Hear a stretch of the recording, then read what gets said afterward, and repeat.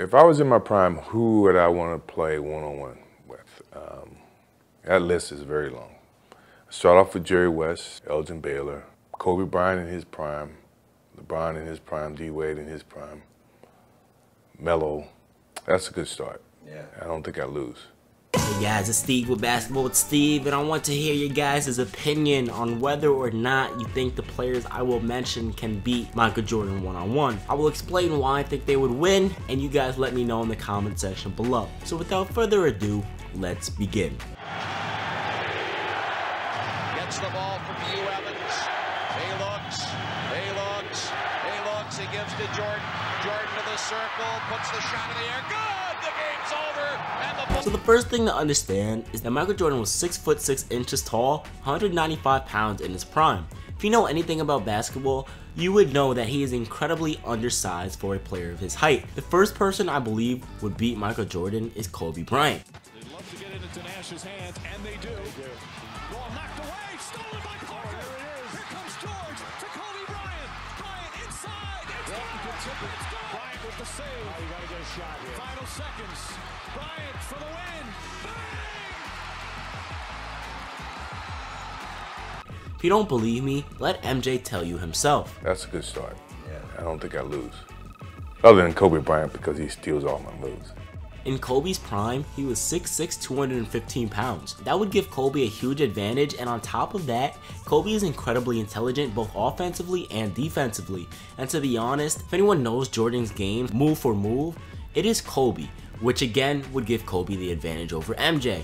Kobe is also a better shooter, which means even if MJ stops him from driving to the basket, Kobe can just pull up from anywhere. And on top of that, Kobe is incredible in the post. But do you know why he is so good in the post? Because he studied one of the greatest post-playing guards in NBA history, Michael Jordan. Like Jordan said, he stole his moves. However, this would be a perfect case of the student finally beating the teacher. Look out, Ademeyer on the pick and roll, blocked by Wade. It's as good if it goes. Yes! Oh! He did it again! Dwyane Wade is one of the 3 best shooting guards to ever play this game. The other 2 are obviously Kobe and MJ. Remember how I said Jordan and Kobe were great defenders? Well, Wade was even better defensively.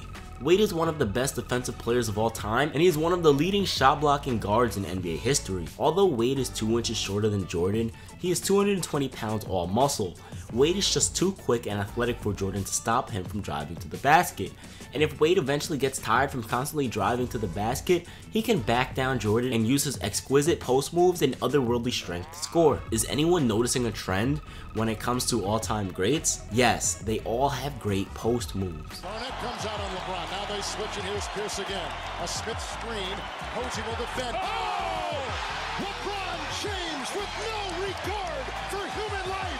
I really don't have to explain this one, but for all the people that want me to, I will give a brief explanation. LeBron James is 6 foot 8 inches tall, 250 pounds. He is the most athletic player in NBA history. He is a great defender. With the advantages of height, weight, and athleticism, LeBron can just bully Jordan down low in the post. And if Jordan forces LeBron James to go left like he said, LeBron would make the majority of his jump shots. Why? Well, because 1, he is a better shooter than Jordan. If you don't believe me, you can do your research and look it up yourself. And 2, if you know anything about basketball, you would know forcing a right-handed player left is actually beneficial to the offensive player because his elbow will already be aligned to the rim, which means the jump shot is all one motion. However, if you force a right-handed player right, he has to turn his body to adjust his elbow so he can align his elbow with the rim, which is why I don't understand why Jordan would force LeBron, of all people, left when LeBron never mastered the turnaround right shoulder jump shot like Carmelo and Kobe did. Popovich obviously upset with Manu. Here's McGrady for 3. 35-7.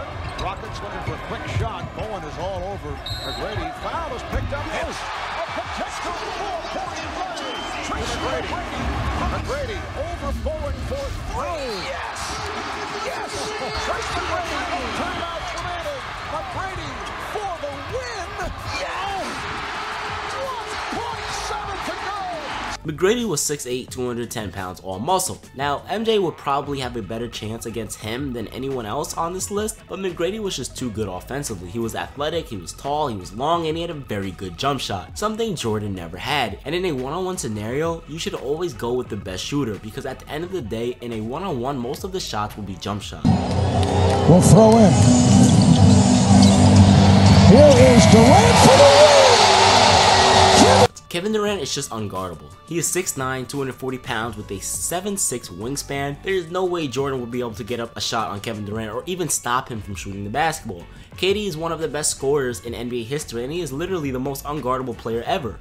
He is a freak of nature, and to be honest, it is unfair to defenders because no one can stop him, not even LeBron James. Pierce driving on Stoudemire, the jumper, yes! With 0.4 of a second left! One of the game's greatest players ever, Paul Pierce, was the one that destroyed numerous superstars throughout his career, ripping their hearts out of their chest, to the likes of LeBron James, Carmelo Anthony, Dwyane Wade, Kobe Bryant, and Tracy McGrady. He is 6'7", 235 pounds, unathletic, but incredibly strong and would destroy Jordan in the post. Plus, Pierce is an incredible shooter. Down Millsap with Gallo, pass, no! Oh, wow!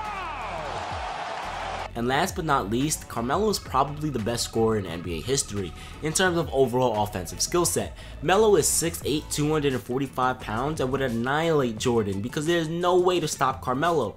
First thing to understand is Carmelo is one of the strongest players in NBA history, but Carmelo has so many ways to score, it is literally uncountable. He can use his handle to drive by you or literally create a little bit of space to get up a jump shot. He can pull up from 30 with you in his face. He can back you down. He can use footwork and his sizing up ability, his post up ability. I mean, he literally has everything. His right shoulder jump shot, left shoulder jump shot. He literally has everything. It's ridiculous. He's honestly one of the best scorers in NBA history. And those are the 7 players that would beat Michael Jordan one-on-one. Anyway, thank you for watching, and as always, stay awesome and keep moving forward.